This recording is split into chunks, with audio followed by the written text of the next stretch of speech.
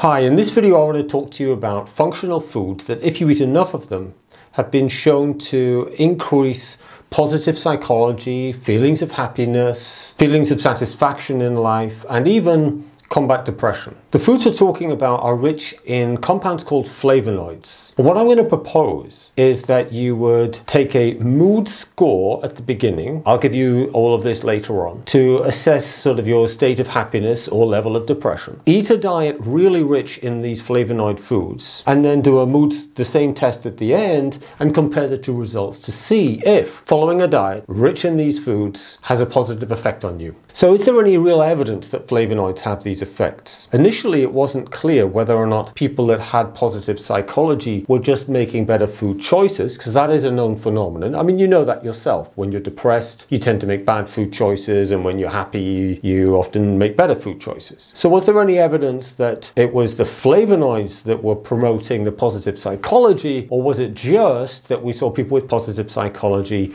eating more of these flavonoid-rich foods? Well, that was tested, and it was found that there was a positive effect in psychology the day after people ate these foods, and it was done in a placebo-controlled way. So flavonoids do have a positive effect on psychology. But what about depression? Well, animal studies have shown flavonoids increase serotonin, dopamine, and norepinephrine activity in the brain. Flavonoids also have a positive effect on GABA-A receptors. In fact, in some studies, the intake of large amounts of flavonoids was found to have an equivalent antidepressant effect to imipramine and Prozac or fluoxetine, standard antidepressants. But it turns out flavonoids don't just increase neurotransmitter activity, they have several other antidepressant effects. One is that they upregulate neuroplasticity, both the generation of new synapses, and within the synapses, flavonoids exert a positive effect on the health of the synapses, what's called synaptic plasticity. And boosting synaptic plasticity is particularly important if you're facing the challenge of coming off a drug or recovering from drug use, whether it's a recreational drug or a prescription drug, particularly benzos, that cause a loss of receptor sites in the postsynaptic membrane. If this is a problem you're dealing with, a super high flavonoid diet may help to speed up your recovery. One of the ways flavonoids do this is they upregulate the production of a compound called BDNF. BDNF is a chemical the brain naturally makes to stimulate the growth of new synapses, to repair itself and maintain its existing structures. It's a central component of neuroplasticity. And we now know that boosting neuroplasticity is a key component of an effective antidepressant treatment. One of the hallmarks of depression is that there's an increase in inflammation and a decrease in plasticity, decreased levels of BDNF production. The consequence of this negative neuroplasticity balance is that you lose synaptic connections and actually lose grey matter in certain parts of the brain, key structures of the brain that control mood. As well as boosting BDNF production and upregulating neuroplasticity, flavonoids are also powerful agents to combat inflammation. They reduce inflammation in the brain and combat oxidation stress or oxidation damage. Depression occurs when the accumulative forces of toxic burden, oxidative stress, nitrosative stress, and inflammation stack up to be too much for the brain's neuroplastic ability to protect itself against these destructive forces. So you can see how flavonoids exert a multi-pronged approach to combat depression and improve the health of the brain. On the one hand, they boost BDNF production and neurotransmitter metabolism, both of which are involved in upregulating neuroplasticity. On the other hand, they decrease inflammation and oxidative stress, which are working against neuroplasticity. So flavonoids act to restore positive neuroplasticity, stimulating the growth of new synapses, synaptic plasticity, and neurogenesis, which is the growth of new cells in the hippocampus. You may or may not know this, but the brain is highly plastic. It can actually regrow grey matter. Another remarkable thing that flavonoids do is some of them exert a positive rebalancing effect on the stress physiology in the body. One of the central things in depression and several other mental health problems, including bipolar disorder, OCD, possibly anxiety, although it's a little more complicated, is there is this overactivity in the stress pathway that connects the hypothalamus to the pituitary to the adrenals to then release cortisol. This is called the HPA axis, hypothalamus pituitary adrenal axis. When that system is overactivated and chronically overactivated, you get this excessive production of cortisol. The net effect of that is to cause a rise in inflammation in the brain, and then that inflammation attacks key structures in the brain that control mood. And if your brain's neuroplastic capabilities are insufficient to protect itself from the inflammation, which is coming from psychological stress, then you're going to start losing connections in your cortex and hippocampus more quickly than you can replace them, and end up with a depressed brain. This phenomenon also plays a significant role in other mental health problems, including bipolar disorder, schizophrenia, and OCD. Now, don't get depressed about that, because when you set up the right conditions, reducing inflammation, boosting BDNF, feeding it the right nutrients, eliminating deficiencies and so forth, switching off stress responses, the brain is highly repairable. I myself began to experience a significant loss of synaptic connections, particularly in the parietal lobes of my brain, probably as a consequence of the repeated waves of high levels of glutamate that I would suffer from with the bipolar mania. I have bipolar disorder. So I experimented with a treatment regime consisting of a super high intake of flavonoids, along with other neuroplasticity boosting substances and techniques. And the results were phenomenal. As far as I'm concerned, I not only recovered the same function that I have sort of before the loss, but actually improved my brain better than it ever used to be. The brain is so highly neuroplastic, it's incredible.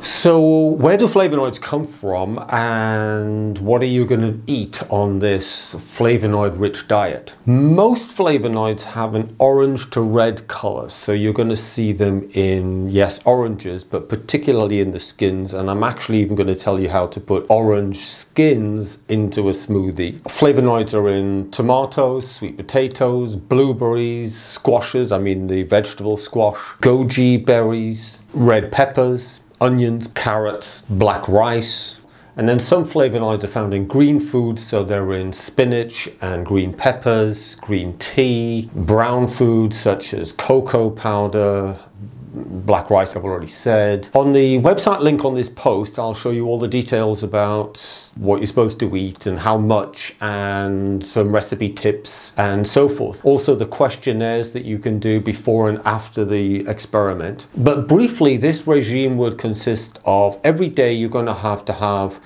say 2 smoothies. In those smoothies are going to be blueberries, orange, including the skin, red peppers, green peppers, spinach. You're also going to eat a bowl of vegetable soup every day, which has got either lentils or sweet potatoes in it with tomatoes and red onions and chilies if you want, red and orange colored foods. You're going to have to eat some obligatory sweets. Yes, some sweets. You can make sweet potato chocolate fudge cake, because cocoa is a very rich source of flavonoids. So make some of that, eat that every day. You're going to put together some goji berries, again with cocoa powder, and then blend those up in your food processor with dates and peanut butter or prunes if you don't eat peanut butter, and roll them up into energy balls. And you can have these as after meal desserts or as snacks with a cup of tea. And you should also be drinking a couple of cups of hibiscus tea and green tea. If you can't handle the caffeine in the green tea, then you'd get decaffeinated, or maybe just skip that one. Now, something that's very important to understand is what could you expect from this type of treatment. You shouldn't expect 100% cure from depression with just diet alone. I've been practicing nutritional and functional medicine for 30 years. I specialize in the treatment of mental health problems, and I've never seen anybody get 100% well from major depression through diet alone. Having said that, there's evidence that moving from a junk food diet to a Mediterranean style diet may reduce depression by as much as 1/3 or even more. Now, the Mediterranean style diet does include a lot of vegetables and fruits, but it doesn't specifically emphasize flavonoids. And what you're going to be experimenting with is to see if specifically emphasizing flavonoids, on top of a decent diet, eliminating junk, can achieve better results than just a standard Mediterranean style diet. And if it can, you could expect results that are well worth the effort. This is an experiment. If it works fantastically well, keep going. If it doesn't, move on and try something else. If this sounds like something you'd like to try, follow the link in the description to my website, which is balancingbrainchemistry.co.uk, where you'll find all the instructions on what to eat, how much to eat, recipe tips, the self-help questionnaires, more of the science on how flavonoids work. And in due course, I'm going to add more videos about how to deal with SIBO and other techniques to boost plasticity and combat inflammation. And if I could ask you for something back in exchange for this information, what I'd really appreciate would be comments after you've done the regime for a few weeks. You see, I know flavonoids work for me and I've experimented on them with a number of patients, but I'm wanting to see if they are consistently effective in a wider audience. Now, here's a really important caveat. You must listen to this. There are some people that shouldn't do this regime. I'm going to put this in the website and also in other videos. If you have poor motility or motions through your small intestines, so that after you've absorbed all the nutrients from food, the fiber residue that's left lingers for too long in your small intestines. That fiber shouldn't linger in the small intestines. It should be swept away into the large intestines where it feeds the bacteria in the colon. When the fiber lingers in the small intestines, it feeds bacteria there, and the walls of the small intestines are not designed to handle a bacterial overgrowth. They become weakened, thin, leaky. You get half-digested food and bacteria entering your bloodstream from your small intestines. And this is going to do more harm in spreading inflammation through your brain than good. How would you know that this bacterial overgrowth, it's called SIBO, small intestine bacterial overgrowth, is a problem for you? Well, there's a really clear telltale sign. If you started on this regime and you started to get bloated, but it didn't just pass as a transitional getting used to the regime after a few days, and it started to get worse and worse and worse, stop right there, step back, treat the small intestines, get the motility of your small intestines better so that you can clear the fiber, you don't get a bacterial overgrowth, maybe you need to treat that, and then come back to this treatment. If you already know you have SIBO, then treat that first and then do this. Anyway, that's it. I'm really excited about sharing this with you. I hope that you give it a go, and please share it with other people. Give me comments and feedback, and let's see what we can do. Bye for now.